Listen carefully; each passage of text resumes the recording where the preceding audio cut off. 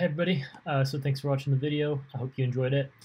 Please subscribe to my channel for more similar content. I'll be starting to post more tennis videos of my practices and things like that.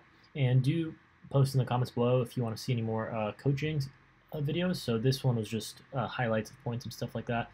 But if you'd like to see more individual coaching, whether that's for serve, forehand, backhand, things like that, any other tips or anything like that, please comment below, and then I'll try to make those videos. Thanks. Bye.